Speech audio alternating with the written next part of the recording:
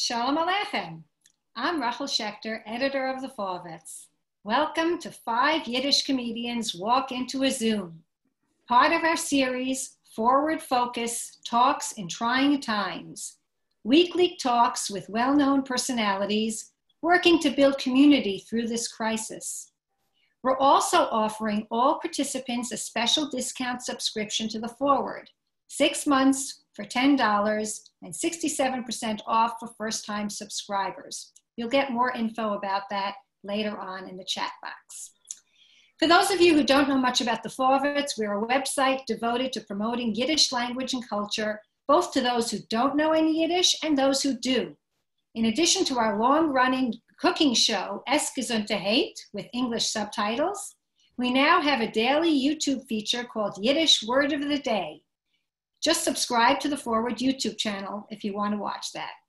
We also have a weekly yoga session in Yiddish with optional English subtitles and the very first digital Yiddish crossword platform in the world.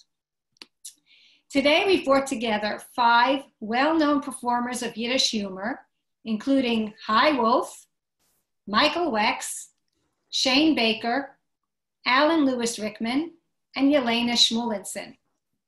I will introduce them all separately and ask each of them to give us a sample of what we mean by Yiddish humor, and then chat with each of them a bit about their background and how they came to perform Yiddish comedy.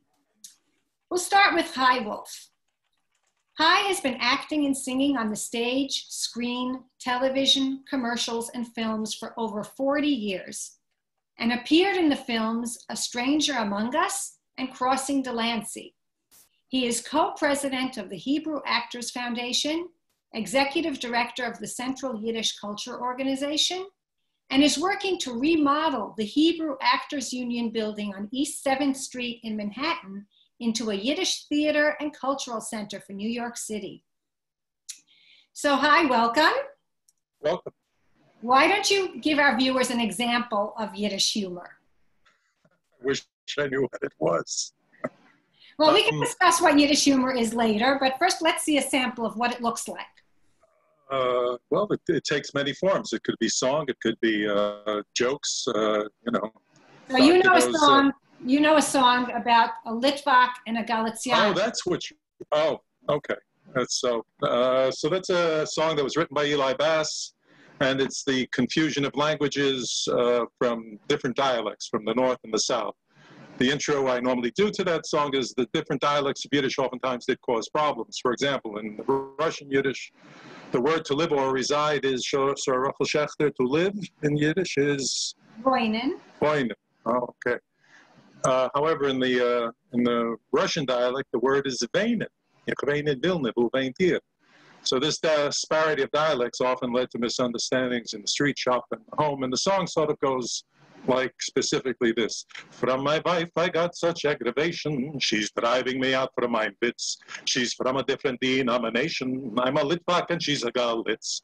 We're happily married. They don't put us squawk. We understand each other completely, except when we talk. I say Mutter, sagt sie Mitter. Siz me bitter, sagt Mutter, sagt sie Pitter. What's the difference, Mutter, Mitter, Pitter? Oh, how I schwitz, 'cause I'm a Litvak. And she's a gan, yan, yan, yan, yan, yan, yan, yan. Bum, bum, bum, bum. I love my darlings, there is no one finer. In Minska, Pinska, even Carolina. But when I call her Shane, sagt sie Scheine. As a Magnum Yiddish, Redman gore in China. So was Teges, she says Teugis. Every time that I get Breges, she gets Breges. So was Teges, Breges, Breges, I'll call it quits, 'cause I'm a Litva, and she's again, yan, yan, yan, yan, yan, yan. I say gay, soxy guy. I say stay, soxy stay. I say oi, soxy I, oi, bay, I, vai. Why did I ever get mad? I say groz, soxy gruz. I say bloz, soxy boots. I say bloz, soxy blues. I say do me a favor, as all their blues in the nose. And it goes on to, and I'm a Litvak, a plain simple Litvak, and she's happens from another vial. Yes, she's again, yan, yan, yan, yan, yan, yan, yan. She's a Galitz. Thank you, Chaim. Sure. So tell us a bit about your background, where you grew up, did you hear Yiddish at home, and where you went to school? So I'm a child of Holocaust survivors. Holocaust survivors. My mother and father were in, they survived. My mother didn't survive long. She lived to only 51. My father went to Russia. My mother lost her husband. My father lost his wife. They remarried in a DP camp. They were in Ulm, Traunstein, Landsberg, Fettenwald for a short period of time. My brother was born in a DP in Wasserburg. My other brother was born on the run after my mother was at Auschwitz. So I have a father who's survived the war by running to Russia, like I don't know how many hundreds of thousands of others. And they met up in the DP. They came to America. They spent 7 years there. So I'm assuming that you heard Yiddish at home, if they were surviving. I didn't hear English at home, that's for sure. Nobody spoke English. My mother and father. Where did you go to school? I went to PS 156 on Sutter Avenue between Pitkin and Sutter, and I'm a Brownsville boy. Right. And I played my first pool at the Blue Moon Pool Room on the East 98th Street and Sutter Avenue. And we had 2 Heime's delicatessens, not 1 on Sutter Avenue. So it goes back, and I was always a big jazz fan, so my segue from college and graduate school at City University in Penn State comes back, and then I fall in love with Yiddish theater, and I'm in Los Angeles, and I come back to do a show for the folks being called the by Tata Mama Tish, the Stuchkov play. Yossi Sokolsky dropped out, and they asked me to fly back in, and I go on without a single rehearsal, because that's the way Tzipora Spiesman threw people into shows. And it was a very interesting experience. It was wonderful. And my background is I played and music and singing, but I worked 17 years in nightclubs and jazz clubs, and I'm a big jazz fan. And when I found out there was jazz and Yiddish and music like that, I was sold. So Eli Bass was a godsend to me. Right. Songs like the Unglück Blues and Number 4 Hummentosh Lane. And I've been translating songs like from cabaret to Yiddish, and songs that Alan Menken have written to Yiddish. And for me, it's been great. My work has now transferred over to the Hebrew Actors Foundation, which is a beautiful old building. And Alan is the vice president, Rickman. And we are working toward raising the money of creating 2 theaters there, possibly just 1, 2, and a museum, and open to everyone. Hi, I would suggest that you put that link into the chat box, and if you can't figure that out, then you'll send it to us, and we'll send it out to everyone. You're guaranteed I can't figure it out. So thank you so much.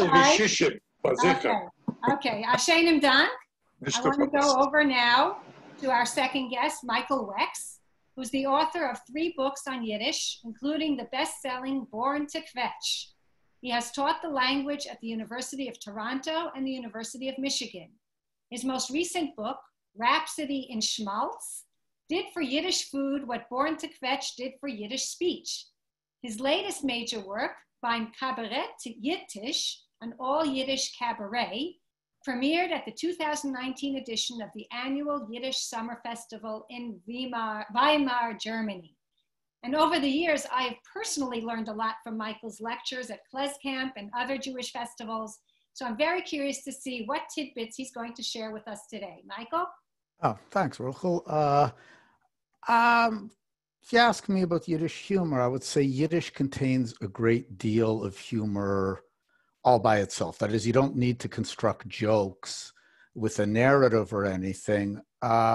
You can just look sometimes at what's going on underneath the surface of the language itself, and you will see that there's a joke there. So somebody asks you how you're doing, and you're not doing particularly well, which is the default state for any Yiddish speaker, or they wouldn't be speaking Yiddish. Why just say I'm not doing so well when you can say ich lieg in den Backbagel? I'm lying in the ground baking bagels. Now, why it has to be dafka bagels that you're baking as distinct from any other baked good that doesn't cost very much, this I couldn't tell you. But liegen in Träer in Yiddish, liegen in Träer, to lie in the ground, it can mean to be dead, but it can also mean that things might not perhaps be going quite so well as you might have wished that they would. So it's like you run into somebody you know on the street, assuming you live somewhere where you're allowed to go out, and you say to him, "Hello, Moshe, how's business?" And he says, "Oh, the business isn't there." This is sit shiva for the business. It's the business of blessed memory already. You can tell somebody to go in prayer. It's not very nice, but people do it all the time. It's a Yiddish way of telling somebody to drop dead or to go to hell. But in this expression, in Ligen and Reuden Backen Bagel, it clearly refers to where it is that you happen to find yourself. And it's as if being dead isn't already bad enough. You've got to spend all of eternity in hellishly hot bakery conditions because the SOBs who had the chutzpah to drop dead before you got all the air-conditioned spaces in heaven, baking bagels that being dead, you have no need to eat. That being dead, you have nobody to whom you can sell them. That being dead, you don't even know anybody except for other dead people who are all busy baking their own lousy bagels that they can't get rid of either. This is the Yiddish myth of Sisyphus. Except that Sisyphus, a mythologischer goal, he's a mythological Gentile. He pushes the rock rolls back. He pushes the rock rolls back.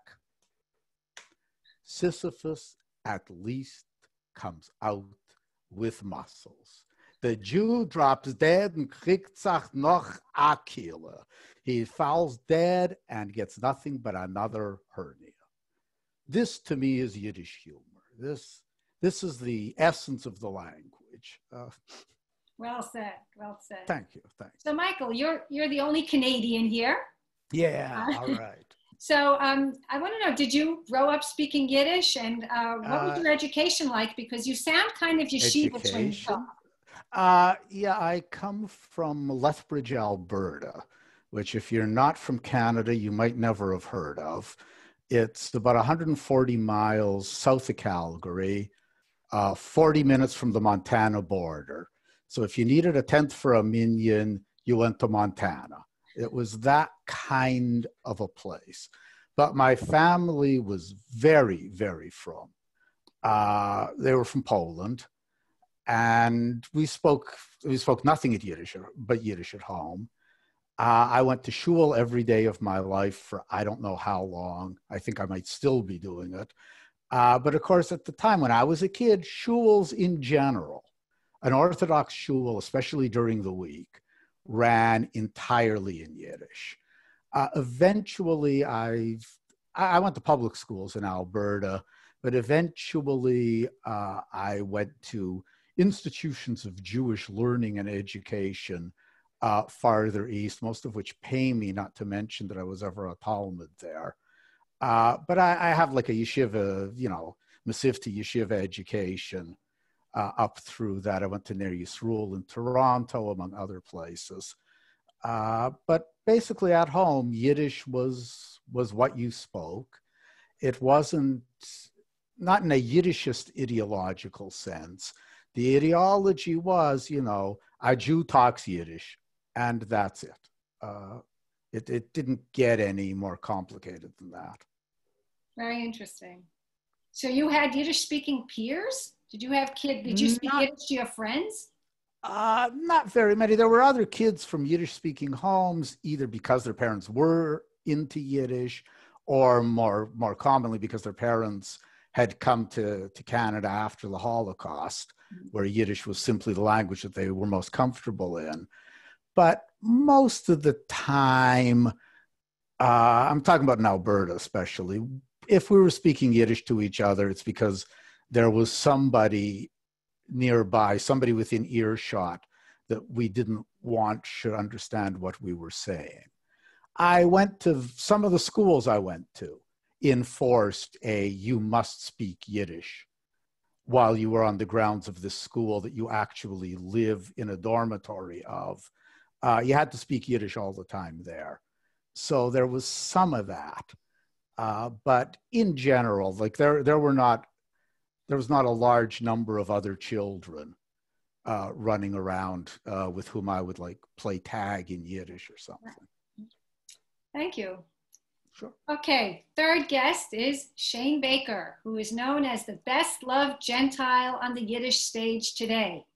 He has appeared both off-Broadway and internationally as Vladimir in his own Yiddish translation of Samuel Beckett's Waiting for Godot, and toured with his one-man show, The Big Bupkis, a complete Gentile's guide to Yiddish vaudeville. He also serves as director of the Congress for Jewish Culture, a Yiddishist organization based in New York. Shane has asked to hold a brief word before we go any further. Shane? Thank you, Boyes und Mädlach, Lokschen und Knedlach. Herzlichen Dank euch.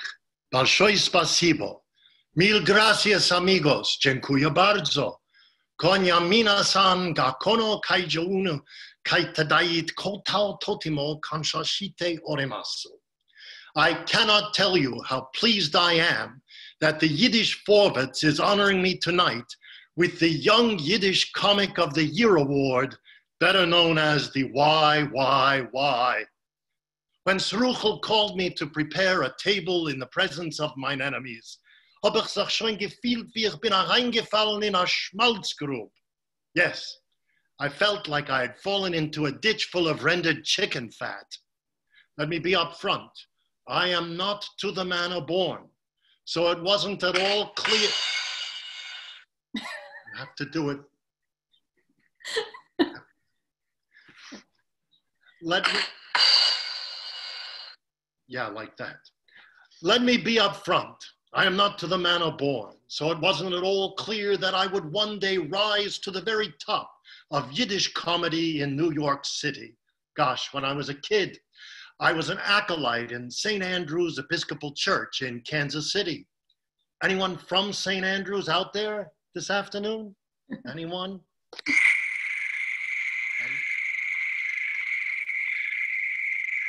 Schwer zu schleppen dem Goles. But I remember even then, as I'd walk down the aisle carrying the crucifix or wash the priest's hands before we ate God, I would daydream about Yiddish comedy. Ich hab gewusst, dass in mein Fenster wird euch einmal reingucken die Sonne. Yes, I knew that one day I'd be moving on up to the east side and finally get my piece of pachal. Like I say, coming from Kansas City and being named Shane Bertram Baker, you might well ask, how does a fellow like me wind up in the crazy mixed up business of Yiddish comedy? I can't tell you how many times I've asked myself that question. Or more properly, I can't tell you how many times my mother has asked myself that question. I dated back to 1974 when my father took me to see the newly re-released Marx Brothers movie Animal Crackers. I heard my first Yiddish word when Groucho sang, "Did someone call me schnorrer?" And everybody laughed. So I nudged my father and asked, "What's a schnorrer?" Being a good Gentile from Kansas City, he gave the only answer he could give. It's nonsense. It doesn't mean anything. It's a made-up word. So I went to the other guy I always went to when I had a troubling question, the priest at St. Andrew's. And I asked him, "Reverend Bacon, what's a schnorrer?" He said the same thing. Doesn't mean anything. I said, "Are you sure about that, Reverend?" And he said, "You know, Shane, a Mensch soll sich verkennen, sich nicht verschweren." Anyway, that's a little bit about my beginnings in Yiddish comedy. Thank you. Thank you very much, Shane.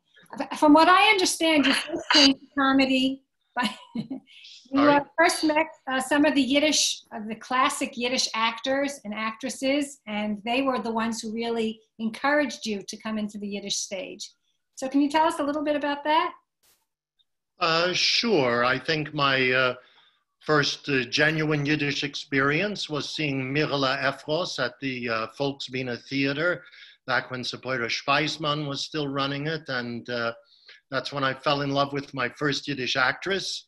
She was 95, I was 25, Mina Bern. It was strictly a physical relationship. She liked to see how much herring she could stuff into me before I changed her light bulbs.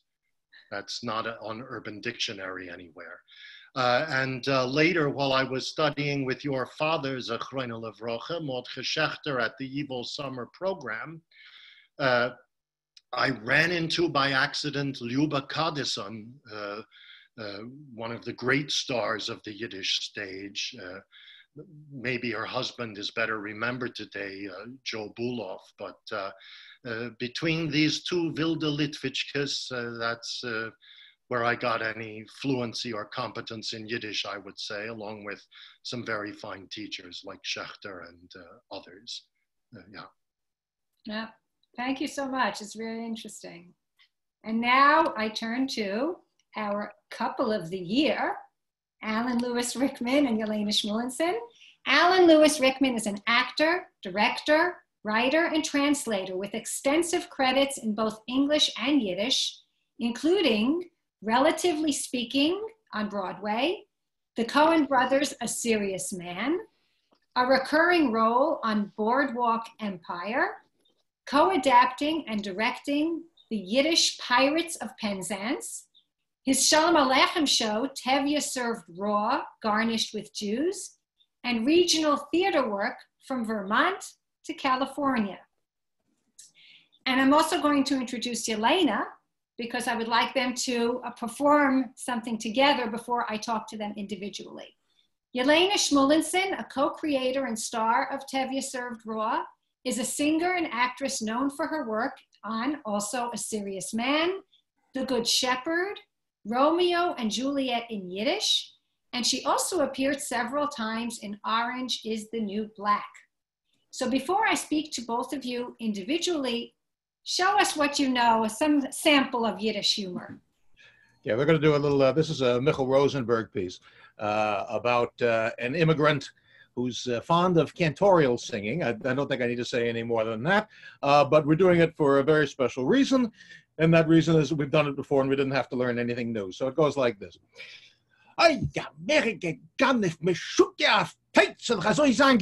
America is nothing but a great big nut house. Herst, bei mir Gasen ist die größte Sache in der ganzen Welt. Die größte Sache in der ganzen Welt. Hier gaan nummelt, als in der Bronx, da haben da meine Gasen Jankel. Neem ich gleich a Bronx, so wein vorher mein Gasen. Listen, I love a good chasen, love. So when I hear there's a new chasen in the Bronx, Chasen Yankel, I jump on the subway and I run up to hear him. Meile, der Train ist gepackt.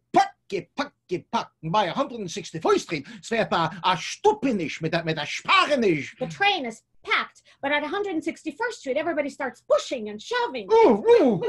Upon him door, daven de Tage, Chasen Yankel, der Keba Cook, yeah, do is es. So this is where Chasen Yankel davens. I look up, this is it. Yankel Stadium. Ich gehe rund der Lines mit war da Teiner, jeden von dem Volk jeden. Tag Amerika gegangen vor Brass, kommt da gute Gasen, geht mit dem her. I go downstairs, look at all these Jews. Okay, America might be a nut house, but give them a good chasen, people turn out. Nu, ich komm zu zum Box office, der Mann dort gibt mir a Frage, what you want? Grandstands or blinches? At the box office, the guy says, what do you want, grandstand or blintzes? Blintzes, blintzes wollte weggeben dem Tag mit dem Armen, so So for the blintzes, I give you both my parents. So I say, give me blintzes. Ich komm mal rein, da sehe ich etwas ein Riesenplatz mit tausenden Menschen, mitten auf Feld, von beiden Seiten Löcher in trenches. I go inside, there are thousands of people around some kind of a field, and on both sides there's trenches and holes. Von ein Loch kommt auch etwas ein Mann mit einem Bräunumshut, mit einem modernen Jammek auf dem Kopf. Das ist aber der Choirlieder. From one hole comes a guy wearing a brown suit and a funny yarmulke. This must be the choir leader. Noch a Chevre Mann mit wollene Socken, kurze Gattkis, und mit a Sweater, und auf dem Sweater steht umgeschrieben Jankel. Und wo soll sein, mein Chasen? Hele, du, wenn statt man sich da wenn. Next comes a guy with woolen socks, long underpants, and a sweater with Yankel written on it. Oh, so this is the chasen. Okay, Okay, fine. Start the services already. Mit der Mulde will ich etwas setzen, Plätze, als der rechte Link fällt mir herunter. Suddenly I feel a zitz in my back that could knock a lung out. Hallo, Bobby! Ich gebe mal guck. Sie ist ein Mann mit einem selbigen Sweater und ist mir gleich mechabed mit einem Attaboy.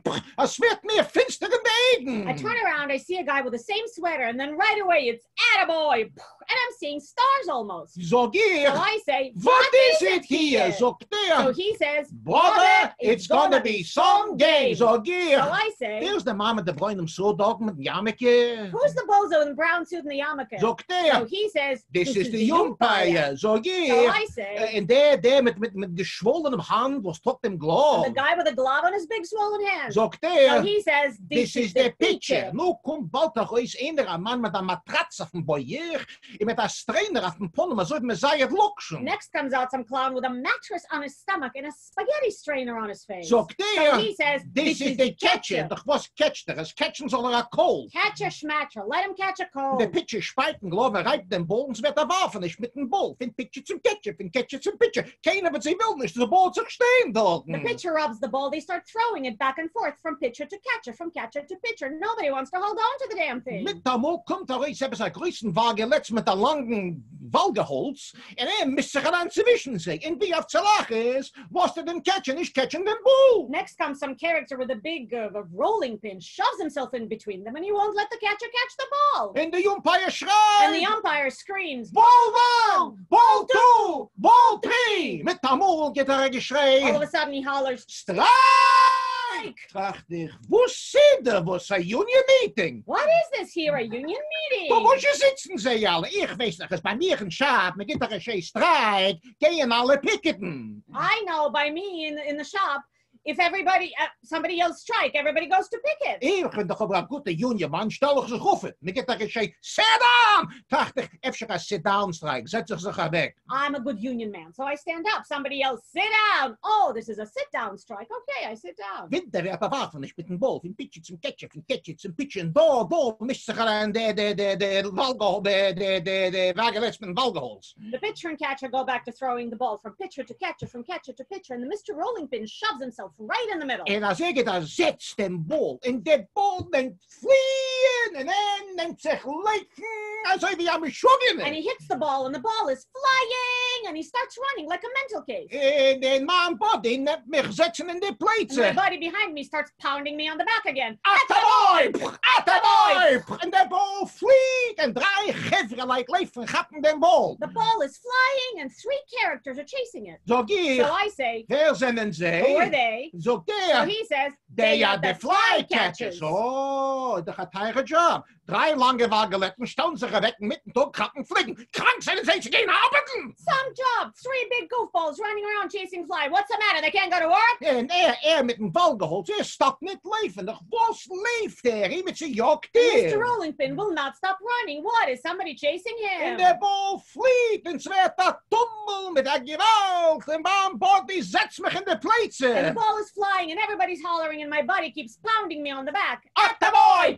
Attaboy! Run home! Run home! Run home! So brauchst du auch gehen sitzen. Als wir so mal packen, der Linke, ich hab aufgegeben, mal hingegangen. Run home? What am I waiting for? For him to beat my lungs out? The hell with this. I run home. Sagt dir, ich soll doch gehen her nach Hause nach So Amerika. I'm supposed to go hear a cousin in America? Ah, krank. No way, Jose. I'm through and that's all and goodbye. That's great. Thank you so much. Okay, you talk to Yelena. I'm going out for a beer. So for Michael, who's a Canadian, he probably didn't get all the baseball terms here. Am I right, Hey, Michael? I grew up on those records, please. Michael Rosenberg is still my hero. Yeah. And listen, but the whole thing is that Yankee Stadium is in the Bronx. That's like, what, a mile and a half from Canada? So, So Alan, why don't you tell us, where did you grow up and what school did you attend as a child? okay, I grew up in Far Rockaway, and I'm not allowed to tell you what school I attended because the school has begged me not to tell anybody. I stole that from Gracie Allen. I went to Highlight. He went to Long Island in Far Rockaway. What is Highlight? What? What is Highlight? What was Highlight? It's no longer, but it's a modern Orthodox yeshiva. There's a place called Haftar over in Lawrence Yeah. that is Highlight and another local yeshiva merged to form Haftar. So I understand that your father was a katziv, right? Was he a butcher? My father was a Kotzef, yes, and he was a survivor. My mother was an Amerikanishka. And I always say, I know I'm a genuine New Yorker because my parents met on the subway. Wow. Can you Yeah, tell us about that? What's that? Tell us about that. How did that happen? It was, my father had just come here. It was 1949, and he saw an attractive Amerikanishka sitting there on the subway, and he started talking to her. And, you know, in what language? Mistama of Yiddish, almost certainly Yiddish, because first of all, Simon had been the first language for both of them. My father's English was never fantastic, and I can just imagine how, you know, schwach it would have been when he had just gotten here, then after the war. So it was likely Yiddish. And you heard Yiddish at home? Oh, yes. My folks spoke Yiddish quite a lot. They did not speak it to me, but at the same time, they didn't use it for secrets either. It was just, like I say, it was the first language for both of them. My mom was a child of immigrants, and they just naturally fell into it. And I liked the sound of it very much. And I would, you know, always, when I was a kid, I would say, how do you say this? What does that mean? Yada, yada. And little by little, I picked it up. I think part of the attraction for me also was because I went to a modern Orthodox yeshiva, where we learn nothing but Hebrew, but very, very dull. Hebrew, you know, modern spoken Hebrew, I do not find a very interesting language. I don't. It just doesn't have the zaft of Yiddish. It doesn't have the juice, the life of Yiddish. So by comparison with that, the Yiddish particularly sounded just more fun and interesting. So I developed an interest in it. By the way, in yeshiva, I learned the only Yiddish I heard in 12 years of yeshiva was one curse, which my 10th grade Gemara Rebbe told us. Still the best Yiddish curse I've ever heard, which is, "Zoals de Leben pink wie Hengleich, de Hunger bei Tag und brennen bei Nacht," which for the non-Yiddish speakers means, may you live like a chandelier, hang all day and burn all night. I should also tell you, before I give you over to the far better half, that Yelena made me promise to tell you my first the first time I remember speaking any Yiddish. This is not exactly something I'm very proud of, considering all the 18 million things I've done with the language since then. But I believe the first time I ever said anything in Yiddish was in shul, where I was sitting next to my friend Avi, a monster, who, when he was not busy throwing M80s at squirrels and things like that, was doing probably things even worse. And anyhow, both of our fathers and Avi's uncle, who was near us, and several of the other guys sitting around the school were all older immigrant guys. And you know, I was about 6 years old at the time. Avi had overheard, I guess, his father or his uncle or his grandmother saying this, picked it up and taught it to me. And in shul, we are both saying quite loudly, where everybody's davening, we're saying in a broad Polish accent,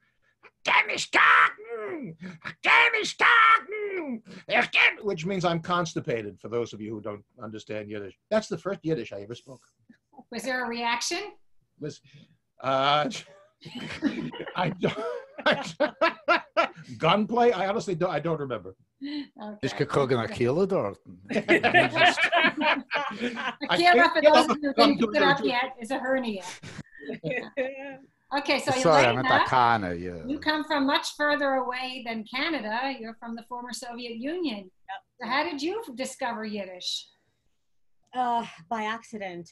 So I was born in Belarus. I grew up in Ukraine. My family immigrated here in the 90s. I got an acting degree in college. And then I decided, I was looking through backstage and there was a notice for the Yiddish theater and I auditioned and I didn't get it. And then somebody told me about the summer Yiddish program at Columbia, which was the YIVO program that was at Columbia at the time. And I had a free summer and nothing to do. And it seemed like a good idea at the time. And I learned it, and that's sort of how it all started. And then we met the next year. No, we met back at the very end of that year that I learned Yiddish, and that was that. How did you meet? We met, I was working on the show that Alan was in. Which show was that? Yoshke Muzikant. Oh, I remember that, yeah. So the Sale and Maisa. Yeah, so that was, and then I started working at the theater, and so with every new play, And I also had somebody to talk to, and we used to lie on the couch and read the Harkavi dictionary because it seemed like fun. Right here. So yeah, We were big Yiddish dorks. it's just so that, yeah. My favorite pastime is reading Naboski's Hebrew language Hebrew words in Yiddish, Lashon Kodesh Wörterbuch, on the subway when I was allowed to go on the subway. So it's such, yeah. So I guess that's a nerdy's loving activity. Clearly. So I want to open up a question. There it is. Thank you, Chaim. It's really a treasure of Yiddish words that come from Lashon Kodesh, which means the holy tongue, from Hebrew. Not only how it was used when studying Gemara, the Talmud, but also how secular Jews adapted it for modern terms. So it's a really fascinating book to read. I'd like to open up the question to you. I mean, we've had this whole session on Yiddish humor. I especially did not want to call it Jewish humor. And I wanted to know if you see a distinction between Jewish and Yiddish humor. And just anyone have an opinion on it? Jewish humor is humor that is in English, not Yiddish. Does that help?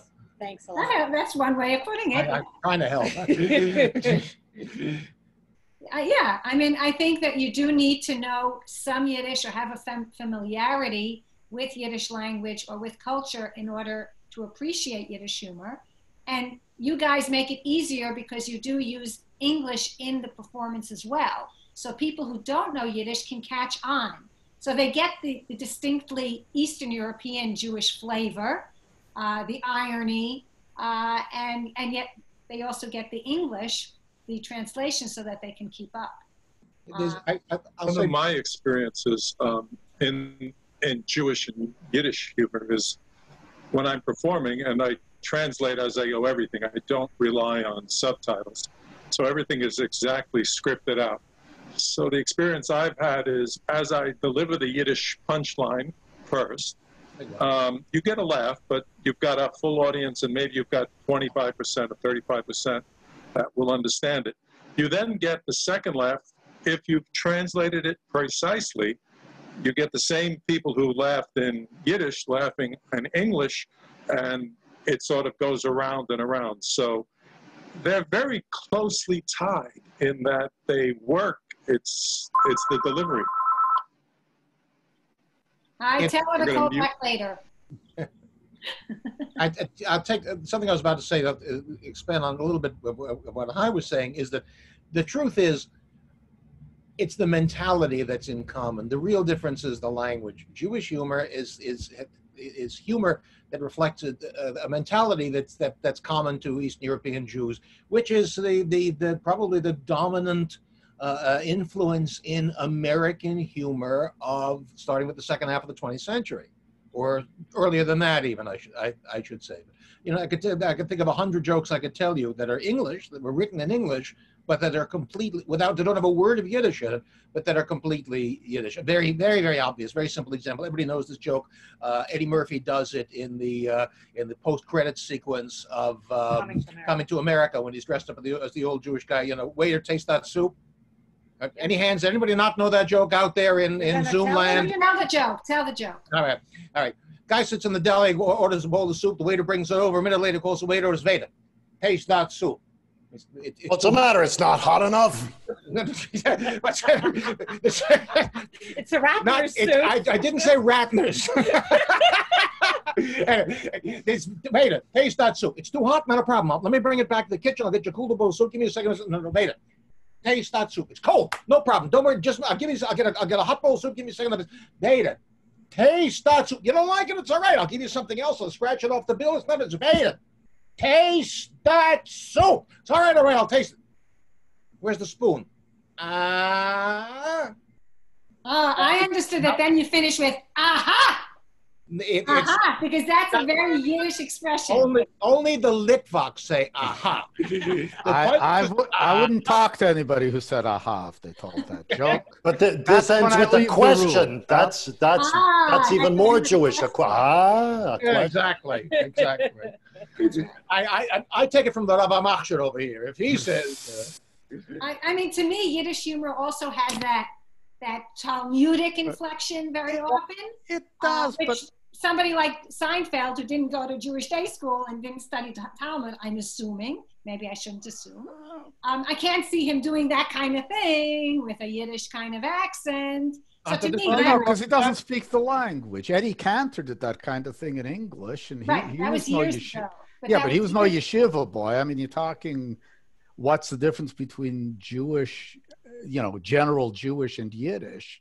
And I think as Alan said, most of what we think of as North American Jewish humor, even North American general humor, is a development to a large degree from Yiddish. And again, once you can recontextualize things. My favorite like that is the kid who kills his mother and father and then has to go to court, throws himself on the court's mercy because he's a poor orphan. Since the late 60s, everybody has thought this was a Jewish story. This actually originated with Artemus Ward, the mid-19th century American humorist, who, made it up, published it, and Abraham Lincoln thought it was funny. Really? Lincoln thinks it's funny. And Lincoln referred to it on a number of occasions. How do we know Artemus Ward was not Avremele Waldbaum? I checked. I checked. Je gefragt my mile, nothing. There is no record. Excuse me, and a guy named Abe with a big nose and a beard liked it. Hello? Okay. But wait a minute. Abe Lincoln was tall. There are no tall Jews. There you have. Tall Jews. Tall like that. A brother. Yeah. I mean, when I listen to Jackie Mason, there are no tall Jews? Very Yiddish to me. Yeah, but Jackie Mason was so Yiddish that he was too Yiddish, according to sorry, Chaim, I forgot. You're pretty tall. Alanga to the rest of them. Alanga Loksh. 6'3", Alanga Loksh, as Abhishenik Kazuk. Yeah, but the exception proves the rule. Ibish Finkel. 6'3". No, but I was saying about Jackie Mason, that even though Jackie Mason does it all in English, his inflection is so Yiddish, and his irony and his like "take my wife, please" kind of jokes. So I do feel like I'm listening to Yiddish humor. Well, he's also I've heard recordings of Jackie Mason getting mad off stage, and he does not have that accent when he's mad off stage. Not at all.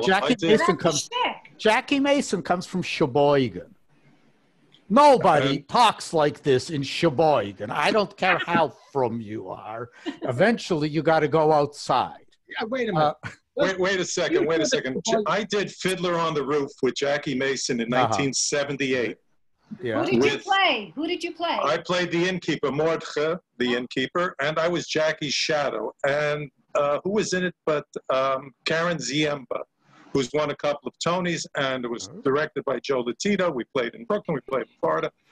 Jackie did not have that kind of a accent when he was doing it, but he thought he could do Fiddler with that accent, and the director kind of toned him down.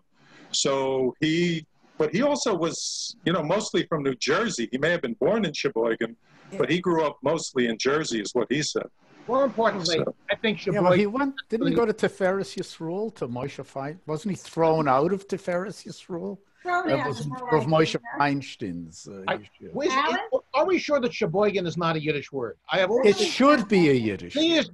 Sheboygan. It sounds like Ellenbogen, which means elbow. Ellenbogen.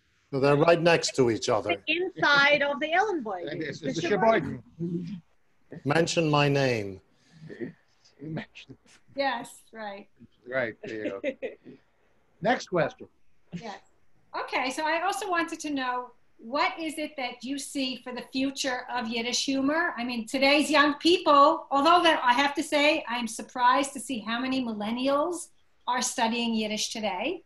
But there are a new generation that did not grow up with our immigrant homes, with that irony, that inflection. So what do you see as the future of Yiddish humor? What kind of audiences can we expect? Maybe Hasidim who, went off the derech? I'm just That's 6 people a year. There you go. That'll keep us all eating. You know, so much of the old stuff is based on the idea of something is out of place. You know, like all the Michal Rosenberg routines, like the one that Alan and Yelena just did. You know, it's based on somebody who has no clue what goes on in the society around them. And that being out of place thing is, if you look backwards, it's so much a feature of Yiddish and I think even general Jewish humor. Skits about Jews having to join the army are among the oldest things surviving in like Yiddish theatrical records. And there were Gentile versions of exactly the same thing, the Jew in the army. These, you know, it was all based on you're in the wrong place or you don't understand the rules. Yeah. That's less and less so. You know, you got people that are learning Yiddish, and, you know, that's great. But they tend to be people who, except for the fact that they are Jewish, and insofar as that takes you outside of mainstream, the mainstream community, but are otherwise perfectly well adjusted, perfectly at home in American, let's say, or Israeli or Canadian culture. I think how it will develop is difficult. You're saying, will they get the jokes if they don't feel like outsiders themselves? No, but will they make the jokes? Eventually, they're going to have to stop stealing from us and do something. You know, it's time showing. My greater worry is whether when you say whether they'll get the jokes, my greater worry about that next generation is whether they'll get any jokes.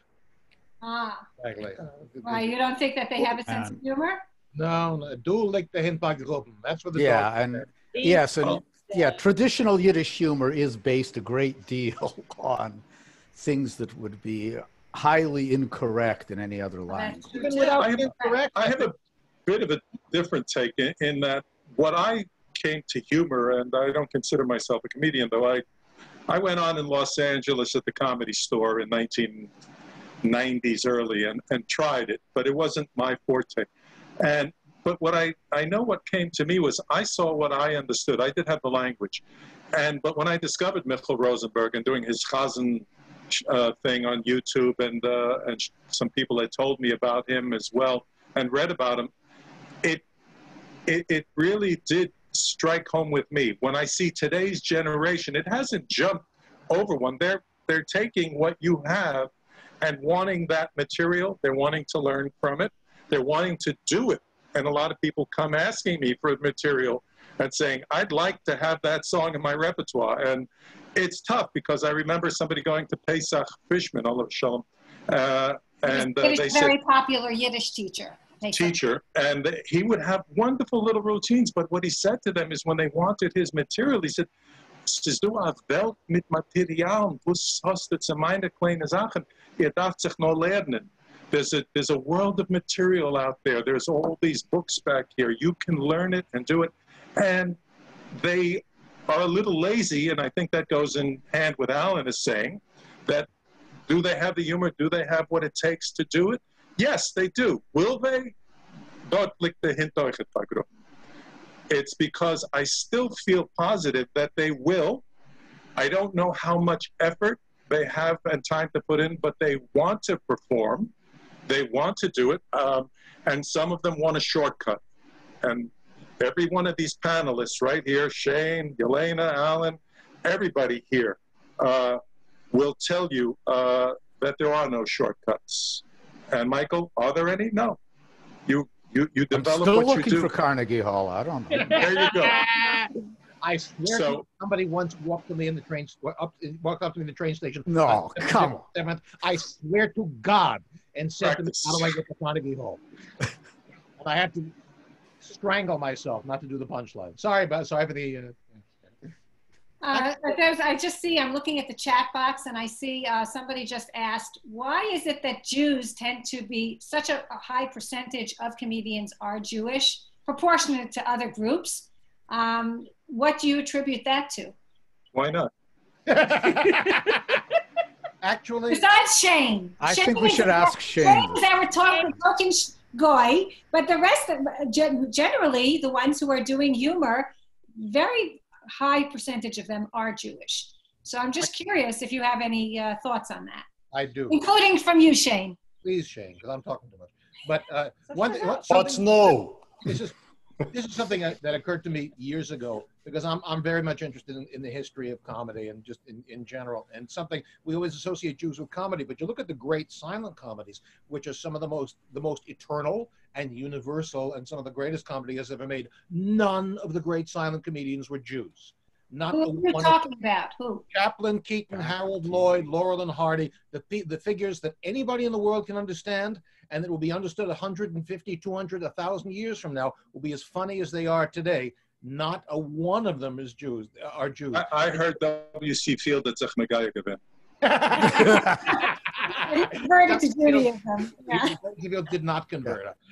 So Harry Lauder, you know. But Jews are wildly overrepresented in dialogue comedy, not in comedy in general. Yes, not in slapstick. You're talking about slapstick. Not slapstick. That's the wrong word. But physical, visual comedy about the world we live in. They're not comedy about the physical environment that we live in.